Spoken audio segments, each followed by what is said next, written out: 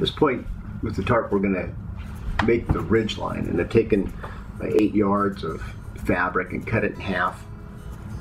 And now we're going to sew the two long sides together to make one big squarish rectangle. This tarp will roughly be about 9 by 11, which is like a perfect size for like a hammock, or it's just a good size in my opinion. So we've got the two pieces together, got the correct thread to use, and I put a new needle in for this. Make sure my bobbin is completely full because this is a really long run. I'm going to make sure my stitch length is where I want it, and I like it at about 8 stitches per inch. And down here on your platen down here, there's little marks that you can use to guide. And in the beginning, we're going to have the two sides that we want facing out, and that does make a difference depending on which fabric you're using.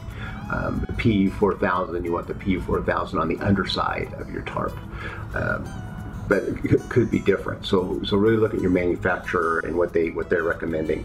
But we're going to do a seam. A lot of people call it the flat felt seam. It's really not a flat felt seam. We're going to have the two faces, the two pieces that I want together. Make sure I'm going to sew the short side together. So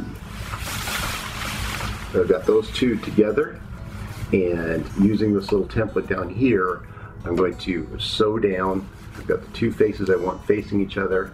We're going to sew the whole length and connect them together, and then we'll do some flip-flopping, and I'll show you how that all goes. All right, down here, maybe you can see it. There's little markings. That's 1/8, it's 3/8, and 5/8. In between that's the ½ inch mark.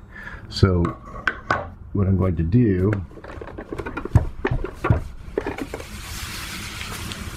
is I'm going to run these two together, and I'm going to be running it right on the ½ inch marker there. No, I don't use needles or pins. It's just me. You sure can if you want. The stuff is pretty slick. So we're just going to get everything kind of lined up to begin with.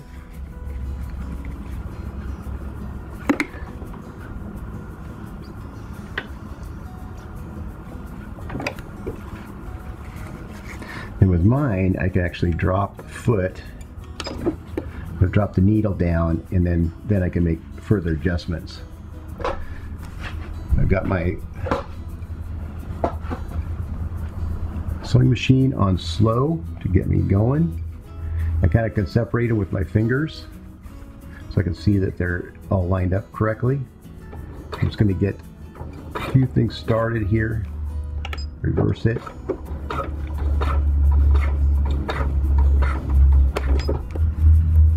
Make sure everything's lined up.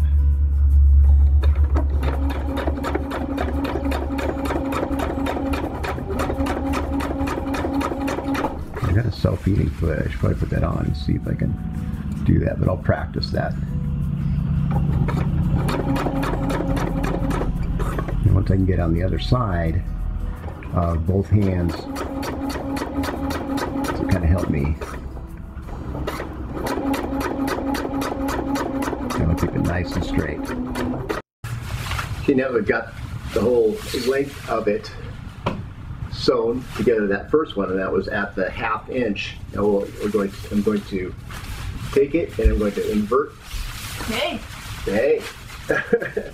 Invert the whole thing and fold it over each other. So now that little ½ inch flap is on the inside. Okay, enough. Okay, go now. I'm going to clean up some of my threads so I don't have to deal with them.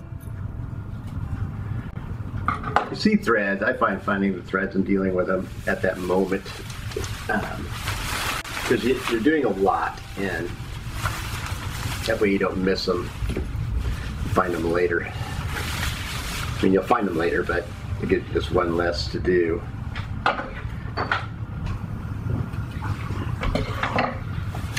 So now, folded it over, and now that we're going to use the next hash mark over, which is 5/8. And we're going to sew down, so that will encase that little flap inside. This is the little hash mark that we used before. Now we're going to bring it out so it's riding along the 5/8 hash mark.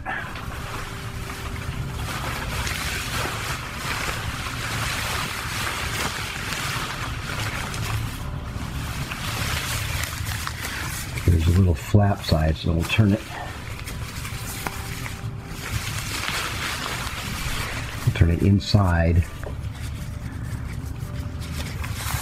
Now you can see that's the little flap inside there.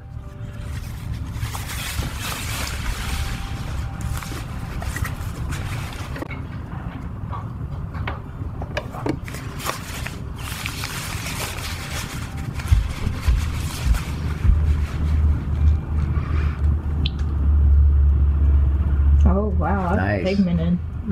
You on the other side now. Thank you. That's nice. That's Thank so you. pigmented. Thank you. I wasn't expecting it to actually be that green on your face. Wow. But you're really green. Was not expecting. Thank you. You're welcome.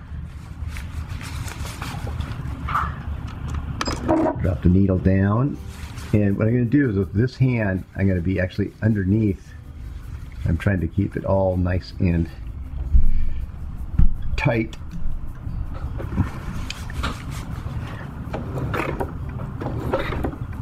Put the stitches, now I'll reverse it back to the edge.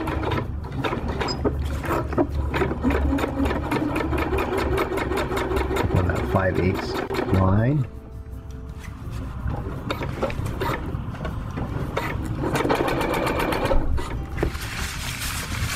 Take your time, or I do at least. Try and make sure everything's where it needs to be. Using your fingers, I use my fingers a lot for just feeling things.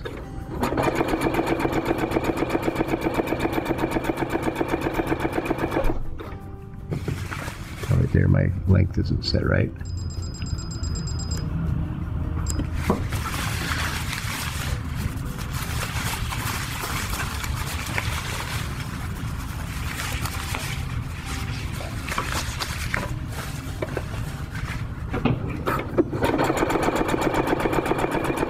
We got this flap. There's the first flap's inside, this outer sewn flap. This is where it really gets kind of crazy, because now we want to sew this flap down to the tarp, but you know, we've got to have the whole tarp, so now we've got to manage the tarp. So you're going to have stuffing half of this tarp through this area over here, and sewing this flap down tight.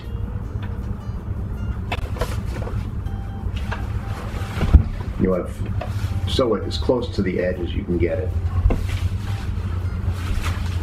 as you can manage.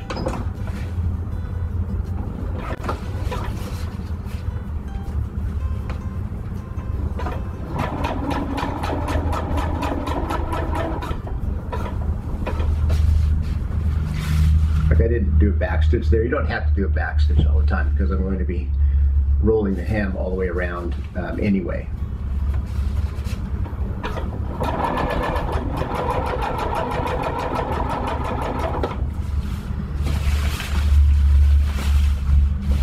So I just take my time.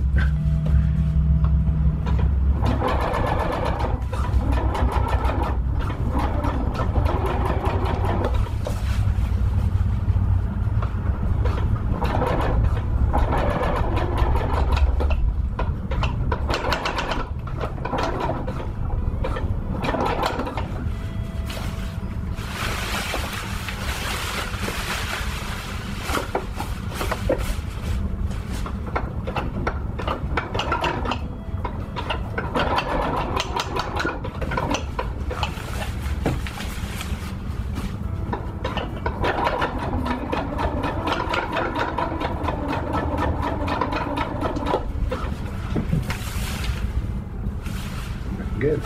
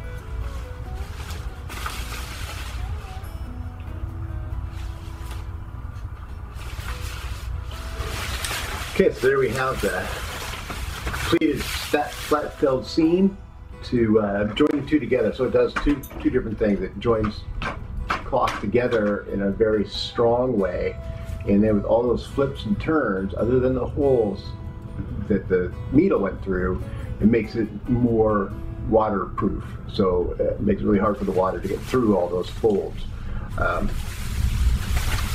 Very nice. So there it was. That's probably the hardest thing so far, and I guess there's a certain amount of difficulty to every step, but that is the first step. So my next step actually is to make the reinforcements. So I like to do my reinforcements before I hem around the perimeter, and so I'll do the perimeter reinforcements and hem, and then I'll do any pullouts that I want to do after that. Okay, see you next video. Bye now.